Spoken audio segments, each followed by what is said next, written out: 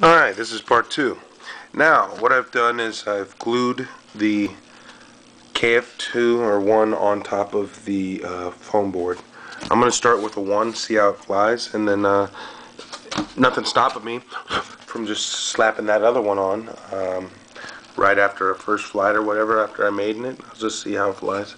This way I know it'll fly. I've never done a 2, so basically you want to just put a lot of glue on there. You gotta hurry because the glue dries quick. So after that I just lay a nice bead down. Let's see if we can get it here. Nice bead down, and then I smoothed it out right along the edges here, and that should hold it down pretty good. Then you want to run your sandpaper and just smooth it out to your liking, you know, get it nice and smooth in there. If you want, you can lay a piece of tape over this to cover any of these like little marks or whatever. It's up to you. Clear tape, duct tape, whatever, just to get a nice smooth surface. But basically what you want it to look like on the edge is just like that. Nice smooth, so that the air takes a longer path over the top and creates lift on the bottom.